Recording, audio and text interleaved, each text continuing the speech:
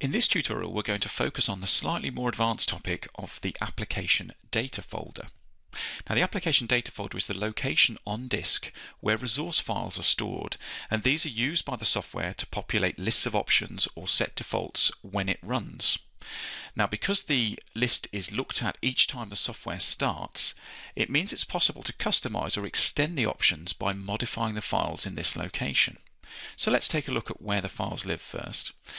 If we go to the File menu on our software main menu bar here, you can see there's an option at the bottom here to open the application data folder. And this is the best way to find out where the application is looking for these resource files. And when I select that, it will open an Explorer window for us in the correct location. Now, the precise path that you will be using will be variable, and it will depend on where you've installed the software, which particular product you're using, and potentially even what operating system or version of Windows you're running. So the way to find this path is to use this File menu option, okay? And then once you're there, this will be something that you can then choose. And in particular, as we start to modify the contents of this folder, this path might well be something you would want to consider backing up so that you can recover your own customized data later on, or even after an upgrade, for example. Okay, so let's have a look at the content of this folder. The first one is Bitmap Textures, and we're going to look at this one in a lot of detail towards the end of this tutorial. But essentially, this contains the images that are used for things like the material block color shading here when we do a preview of the toolpath, and we're going to look at that in detail in a second. But inside here you can see that there are various images that represent the different types of material we can color the preview toolpath, the preview material block, when we're previewing our toolpaths. There's also, the next one down here is gadgets. Now, gadgets are little automated scripts that you can install to do certain jobs with the software. Now, these are available from the Vectric website. They're actually available from the support site. So if you go to support.vectric.com on your web browser, this is just a simple web browser, this will take you to the support website for Vectric. And amongst the other useful bits of information here, there's a section here on gadgets, and the gadgets will take you to available gadgets for doing very specific jobs. So they tend to be things that aren't core features of the software, but they might be useful enough that a number of people want to automate a particular process, and in that case a gadget can be made that you can install, and it will extend the functioning of your software. The gadgets are available from the menu at the top here, so the various gadgets that are available will appear in this menu. So those gadgets are located in the data folder in this gadget section, but you should follow the instructions for installing them from the website. Underneath that is the Post P folder. This contains all the post processors, and these are the files that create the list when you come to save your toolpath of available post processors. So this is where you need to add any custom post processors you might have made, or this is where you will come to modify an existing post processor if you need to. Now, more details on post processor modification is available from the help files. But remember, once you've started to modify posts, you do need to keep the ones that you've created and back them up.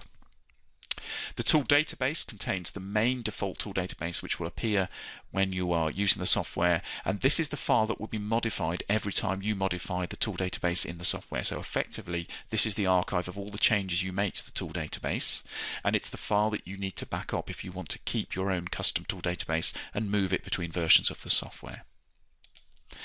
Similarly, in fact, all three of the last folders here are places where the software itself will store changes. So they're not things that you will modify manually, but they are things that you might want to back up or keep copies of if you start to get used to the defaults, or that you've created your own custom versions of things. So the first is the tool database. The second is the toolpath defaults.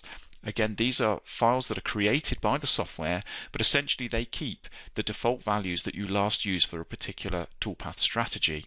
And if you are in the habit of using very, very similar settings each time, then you might want to keep copies of these defaults and use them in future versions of the software as well.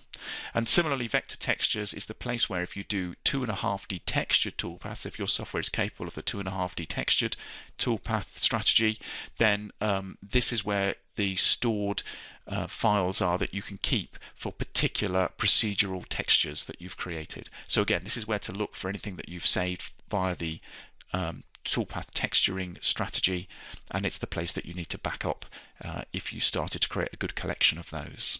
So that's essentially the structure of the program data or the application data folder. The next thing I want to focus on is how we might go ahead and modify some of the content of these folders ourselves. As I say, really this is the sort of thing you're probably only going to want to modify some of these textures and possibly your post processors directly. Everything else is actually created from within the software, and that's by far the best or indeed the only way to modify the contents of those folders. But let's look at the Bitmap Textures folder. Inside here you can see that we've got numbered folders 1 to 4, and after the number and an underscore is the name of the folder. Okay, so the numbering is forcing a particular order of the folders. So by putting 1 in here, we force wood to come to the top of our list. So the numbering system is allowing us to set the order that the folders appear in Explorer, and indeed we'll see in a second the order that they appear in our software.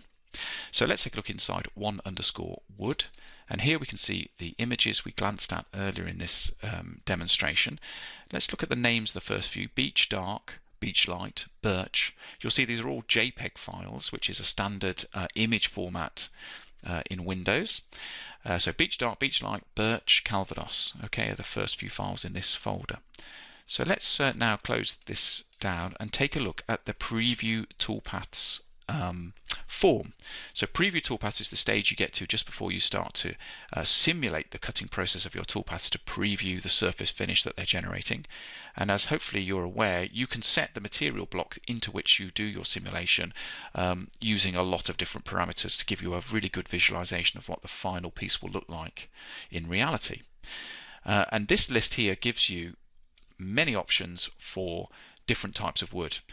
But hopefully you'll notice now that in fact it's categorized. So the first level that we see after solid color, which is a special entry which we're going to ignore for the moment, underneath that is a wood category with a series of wood, images, metal with a series of metal types, and stone. Now hopefully you'll remember that these miscellaneous at the bottom here, these match the folders, the subfolders that we saw inside the application data folder, Bitmap Textures. So you can see that what the software's done is it's looked through that folder on startup. It's removed the numbers because the numbers are there simply to set the order, and it's just used the name that follows the number and the underscore, in this case wood. Then it's gone inside the wood folder and it's populated the wood list: Beach Dark, Beach Light, Birch, Calvados. Hopefully you'll remember that those were simply the names of the JPEG image files that were in that folder.